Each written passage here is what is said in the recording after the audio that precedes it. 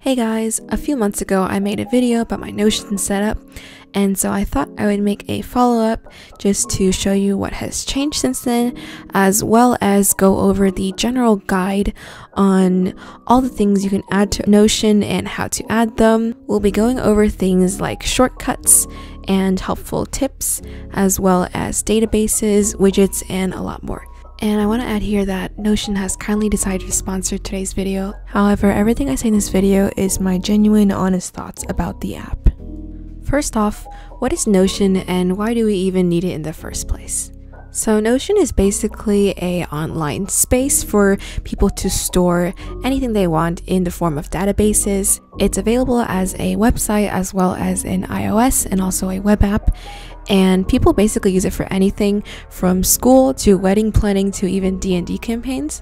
And personally, I use it to store all my school materials in one place.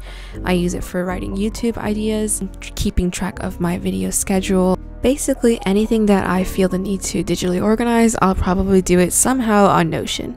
Okay, so now you have the app and you're like, what do I do now? First, you're going to want to create a page, which will be the building block from which everything in Notion is basically built on. And while you can definitely start with a blank page and just go from there, I highly recommend when you're starting out to go to the templates that Notion has pre-made into their workspace, and then you can easily just duplicate and then change up and customize their templates however you like. And you can also just take individual blocks that you might like from their templates and just use those individually.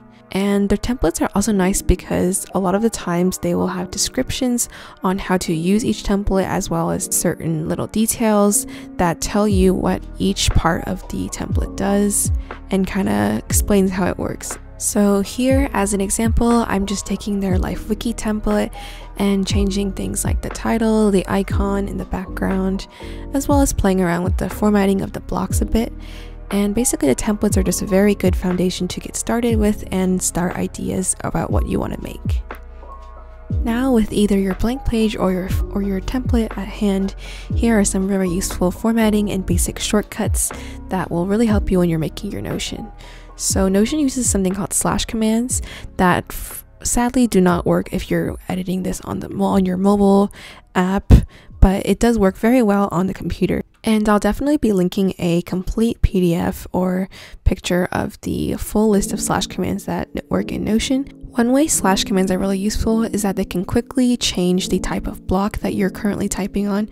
So for example, if I were to type /box and then click enter, the block would immediately turn into a checkbox type of block. If you hover over any of the blocks on the left, you can see 6 dots appear, and then you can use that to drag and move around these blocks. To change the block style, you can click on the dots and then turn them into a different block, or you can just type /turn into and then whatever other block that you want it to turn into, and that works as well.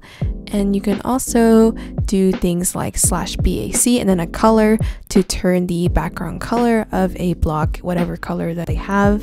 And also there's no slash command for this, but you can also just highlight the text itself and then highlight the text only part of the block, which looks a bit different.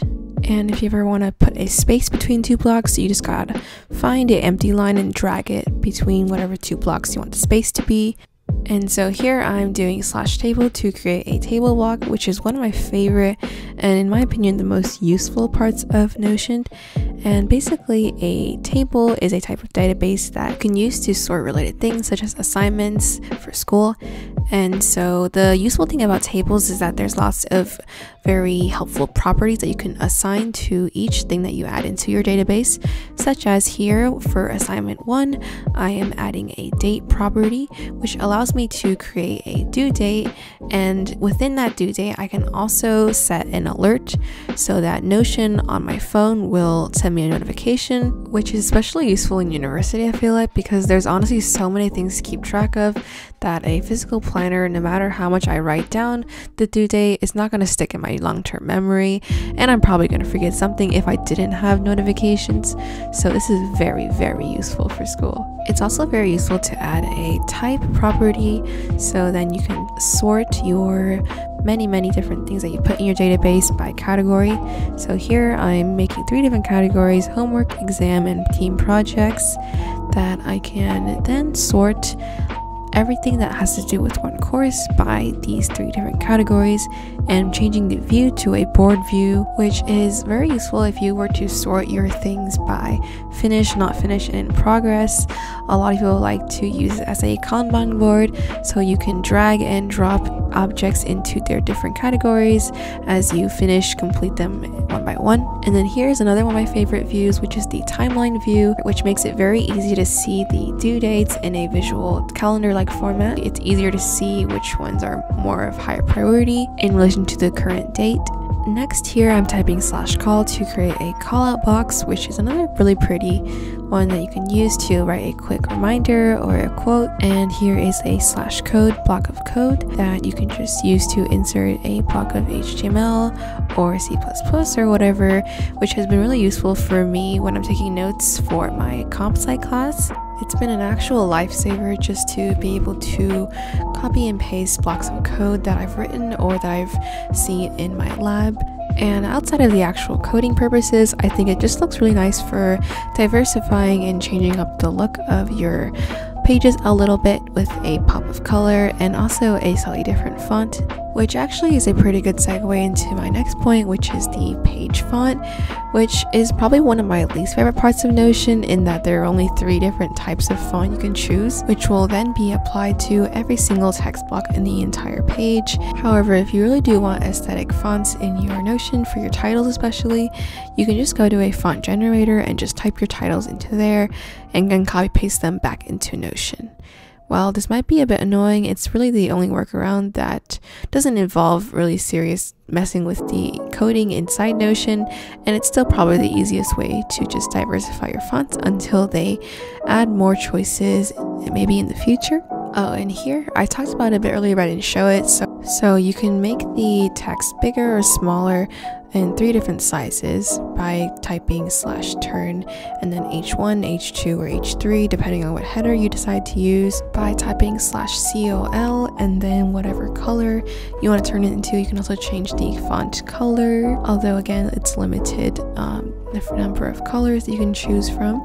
Another block that I will commonly use in my pages is a page block, which creates a nested page within the page that you're currently in, which can sound kind of confusing, but basically it's just, if you think about it, like placing a paper inside a folder. That's basically just makes the original page a type of folder to hold the new page.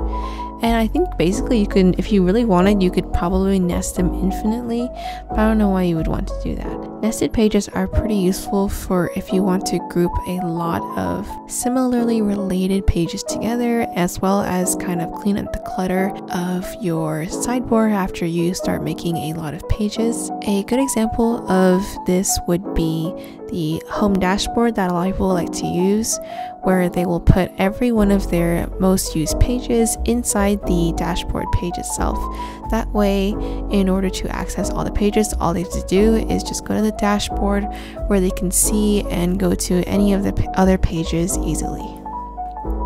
And for the next part, I'll be explaining how GIFs work in Notion. So to embed a GIF directly into your page itself, all you do is go to Jiffy, click copy link address, paste the link into Notion wherever you want, and then go to where it says embed and click the embed button, which will then put the GIF right in your page. And do be aware that the more GIFs you add into your page, the longer the page will take to load. It's just something to keep in mind. And then you can also change the size and slightly move it around with some limitations. For stickers on Jiffy, they basically work the same way. The only difference is that they have a transparent background, which for some reason sometimes doesn't show up as well if you embed it into the page, but they work really well as icons, which I will now show. So for icons, the only difference is that you want to get the image address this time, not the link address. And then so you click on the icon and then you go to the link, and then it'll ask you for an image link, which you paste right there, and it should change it right there. There we go. And then you can also do this for the background. It's the same thing as the icon. You find a GIF that you want to use, and then you get the image address and then you paste it where they ask you for the link. The only thing to keep in mind here is that the GIFs you find are usually going to be a lot smaller in size than the cover on Notion, so it'll end up making the GIF look very pixelated for most GIFs you find, unless you manage to find like a very HD quality GIF. So that's why in general I tend to just use images for my backgrounds. Other than GIFs, you can also embed YouTube videos simply by copying and pasting the YouTube link for the video and then clicking embed video, and then you can actually play the whole video inside Notion itself, which is great if you want to have playlist links. Although I am not sure, to be honest, I haven't tested what's like the maximum video length you can embed into Notion, but if any of you have done that, please comment below if there is a limit. I don't even know if there is, to be honest. Either way, I personally like it better than embedding the Spotify playlists into Notion. Even though Spotify playlists look really nice when they're on your Notion page, a lot of songs either skip after 30 seconds because of the way Spotify has its copyright thing with Notion, or they just don't play at all for some reason, even if you embed it correctly in Notion. So I just don't bother with Spotify at all.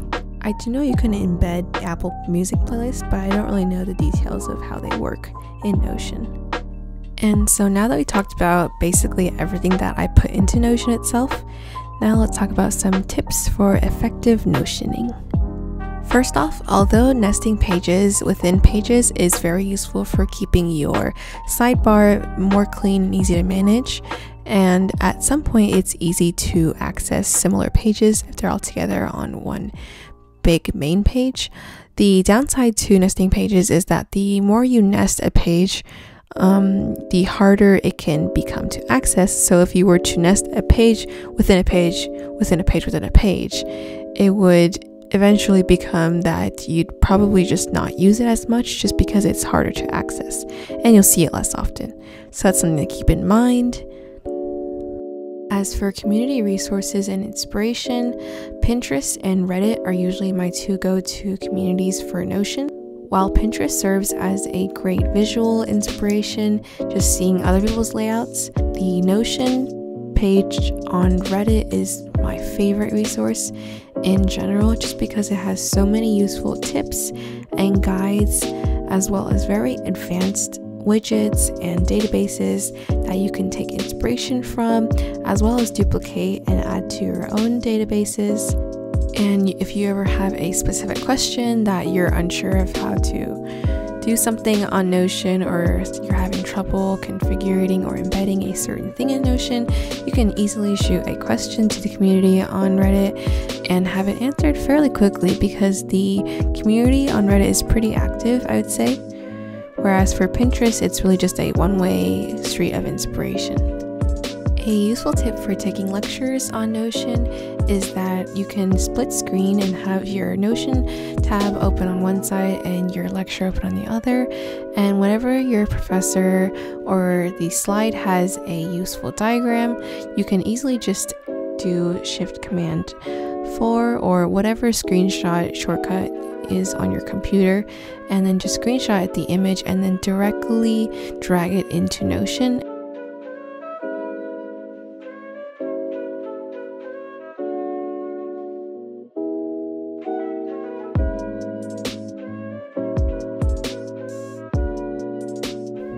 And to end out the video, I'll basically be talking about the one main thing that I have added since the last video, which is a course page template that I'll have linked below. And basically this template has everything that you'll need for any classes or courses. It's specifically tailored towards university just because I'm in university, but I feel like if you're in high school, you can also easily use it for that as well. While I definitely did not cover everything that Notion has to offer in this video, I tried to go over the things that I use the most personally, just because that's the things that I know how to talk about most. But there's definitely a lot more to explore, so I highly recommend you try it out and fiddle with stuff yourself to see how you would use Notion the best. And yeah, if you have any tips or questions, I will try my best to answer them below. But other than that, I'll see you guys in the next video, and stay safe and stay warm.